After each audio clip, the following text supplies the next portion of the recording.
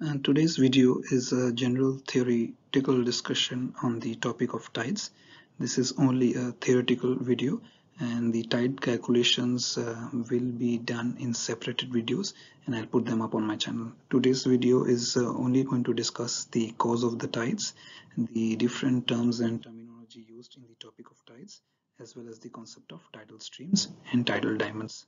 So for those of you who don't know what tides are basically the periodic and vertical rise and fall of sea levels, which are caused by the effects of the gravitational forces exerted by the moon and the sun as the rotation of the earth.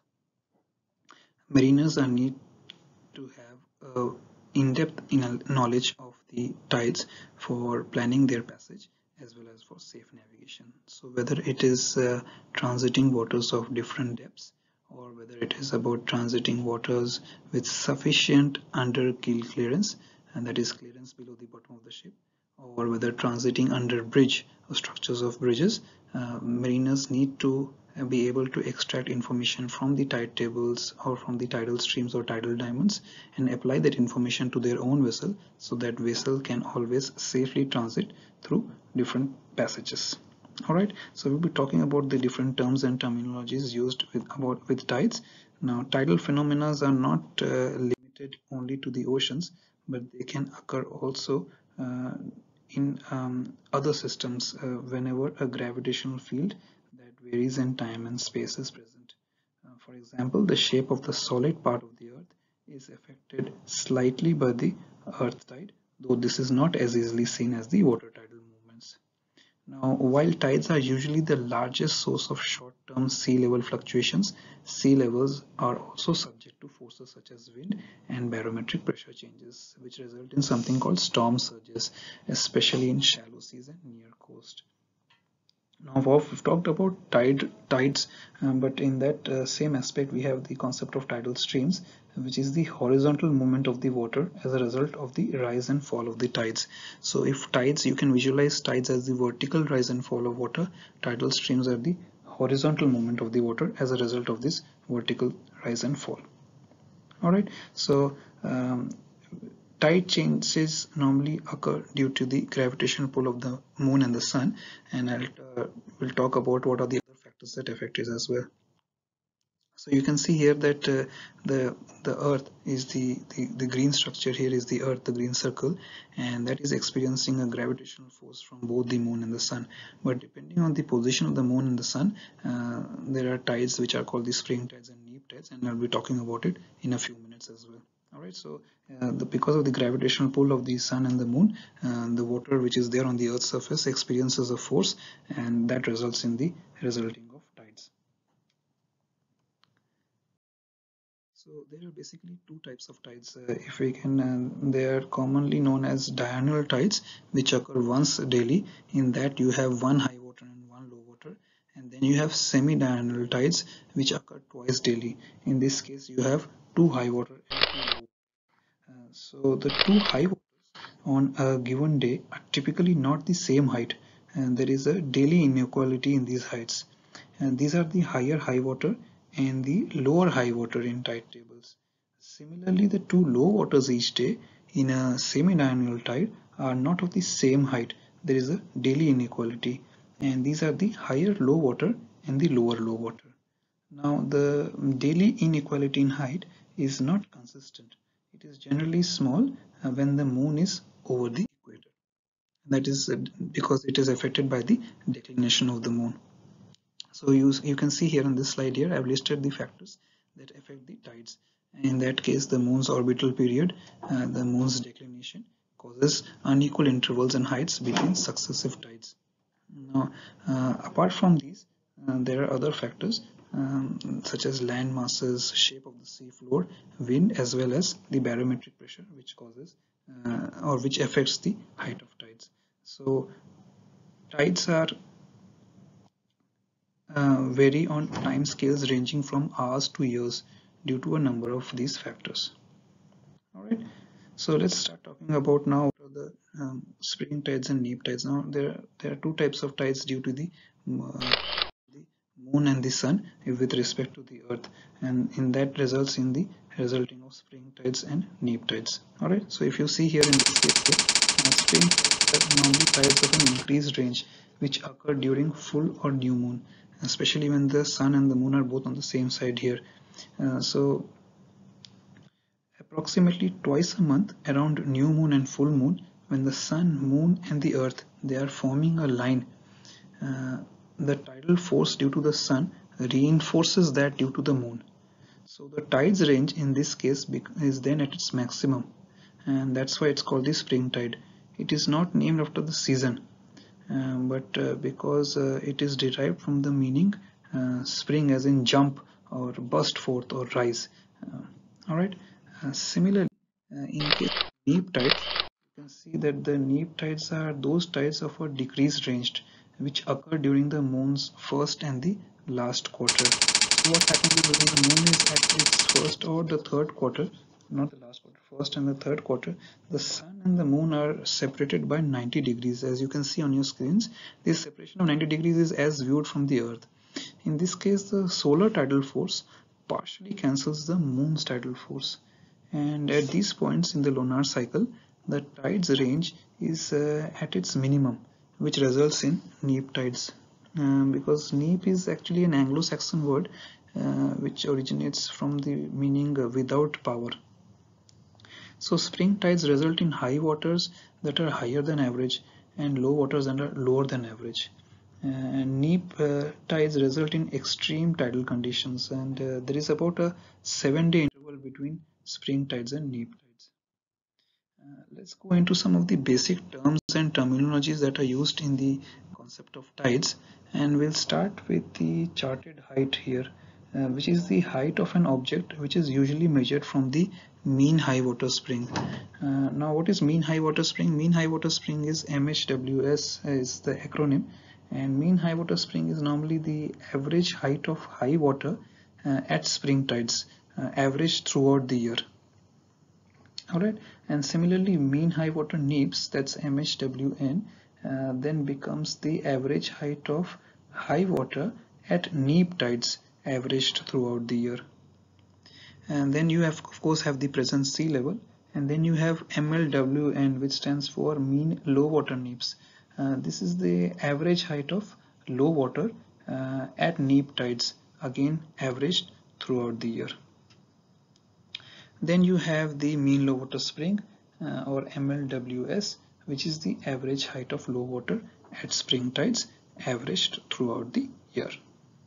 Alright, and then we go into the chart datum. Now the chart datum is actually the, if you think about it, it is the level of the water to which all depths and drying heights on the navigational charts are referred to. Alright, so the level above which the heights of the tide are given in the tide tables is also the chart datum. And then we come to the right of the screen and we have something called the drying height. Now this drying height is the height measured above the chart datum, and this is of features or land features that are periodically covered and exposed by the rise and fall of the tide. So whenever there is a rise of tide, these structures are actually covered by water, and when there is a fall of tide, you will see the same structures being revealed after the falling of the water. And then we go on to the height of tide. This height of tide is actually measured from the chart datum all the way to the present sea level. That gives you the height of tide. And then we have the charted depth.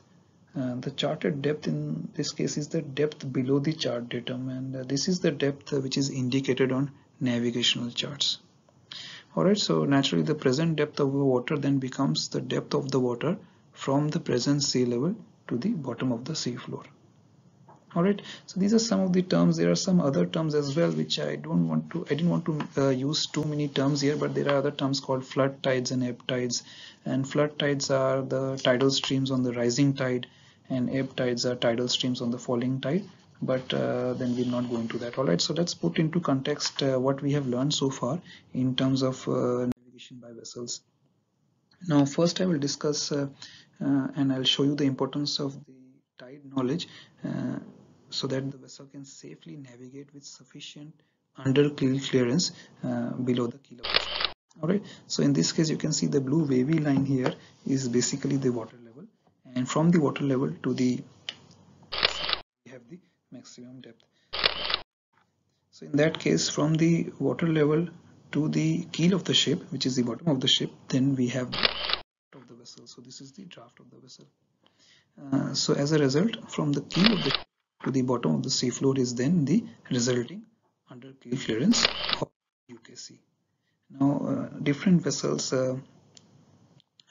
passed with different under-keel clearance, and this is normally a decision taken by the master. Now, of course, all vessels should transit waters with sufficient under-keel clearance required for safe navigation, but often you will experience that you are transiting channels or narrow passages with low under-keel clearance. For example, we used to transit the pilotage waters of China or Shanghai with a very low under-keel clearance at times, which could be as low as about 50 centimeters.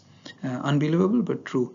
And many a times this is a executive decision taken jointly by the master of the ship as well as the pilot, because in some places the channels are not adequately dredged for deep draft vessels to pass through with large under-keel clearance. Sometimes you have to pass with low under-keel clearance, but in open waters or open seas, naturally you must have sufficient under-keel clearance always below the bottom of the ship or below the keel of the ship for safe navigation to take place. Alright, then of course you have the charted depth, is the depth below the chart datum, and this is indicated by the black dotted line here, as you can see. So naturally that is the black dotted line is datum, and from the chart datum to the bottom of the sea floor, then in this case becomes the charted depth. Alright, from the chart to the water level, then is the height of the tide required for the vessel to pass with the required under-keel clearance as indicated by the UKC arrow. Now in a separate context here, this is a case where a vessel needs to pass under a bridge with sufficient clearance from the topmost part of the right. So in this case, against the black dotted line shows datum, and from the chart datum you can see the mean high water spring is the red horizontal line. So mean high water spring, if you remember, is the average height of the high water at spring tides, which is averaged throughout the year. So for any time that the vessel will require to be passing safely under a bridge, you also need to know the air draft. I'll tell you what air draft is. So you can see from the chart datum, high water spring is actually the we need to know this, because then you can also the height of the bridge is often given from the chart datum, and the mean high water springs or the mean high water low water neaps as well. So if you can calculate the height, or if you can find out the height from the mean high water spring to the bridge, you will have an idea of how much will the vessel rise to if transiting through the pass. All right, so in that case finding out the air draft is also very important. What the air draft is, the air draft is actually the height from the water level to the topmost part of the ship. So that air draft is required. It is a very essential value that you should know this value, because that will give you an idea of how much clearance you have when passing under the bridge, because you can find out the height of the bridge from the water level or from the mean high water spring, and then you can subtract the air draft from that height and find out how much clearance while passing under the bridge. So this is normally an exercise done by the navigation officers once the ship finishes its loading operations and all ballast operations, and you are aware of the draft. So once you are aware of the draft, you can then go into the chart and find out the height of the bridge from the water level or from the mean high water springs, and then subtract your air draft from that height and find out how much clearance you will have to pass under the bridge. And you must always have sufficient under-keel clearance. Now of course that depends on the time of the transit as well. So if during the mean high water spring or mean low water spring, or whether it's mean high water neaps or low water neaps, depending on the time of the transit, you should be applying that height of tide and then doing the calculations. So if that height is not sufficient, you may advise the pilot or you may advise the port authorities that it is not safe for your vessel to pass through at that particular time. But of course, if it is safe to pass through, you should be able to inform the pilot that it is safe to pass through, and you will take the vessel forward. All right, so this is putting in context the knowledge of tide streams. Finally, I told you that I'll include a quick discussion on as well, and I'll do that as well. So tidal diamonds, as I have discussed in my previous video, you can see this information is normally available on the charts. It's normally in the in a corner part of the charts, and it's highlighted. It's highlighted, and you can see the tidal diamonds are referring to the diamond shapes, and in which you can see the alphabetical letters of A, B, C, D. It starts with A and can go up to as many number of letters as required. And this tidal diamonds provides you with the tidal information or tidal stream information of geographical area as covered by that navigational chart. So in this you can see the latitude and longitude of each of these tidal diamonds is provided. Then you have the direction of the tidal streams provided, and then you have the rate of the tidal streams provided under spring and neap. So SP stands for spring and NP stands for neap, and you have that is these rates are hourly rates, and you can see the direction as well. The information is provided for 6 hours before high water and 6 hours after high water as well as high water. So you can get an idea of how the vessel's course will be affected by the direction and the rate of the tidal streams transiting in that area. Alright, so this was a short lecture on theory, on tidal theory. I'm going to be putting up a couple of calculation examples together with this as well in a separate video, and I want you guys to watch all these videos to gain a good understanding of the tides. If there is something you feel that I have not covered, please let me know in the comment section, and I'll happy to cover that topic as well. This is actually quite a long topic and there are many aspects to this, but I didn't want to make it too long and boring for you guys. I covered only the minimum required for you to know for the safe navigation as well as for your exams purposes. Alright, so I'll see you soon with my next video, which will have calculations involving tides. All the best with your study, guys. I'll see you soon. Bye.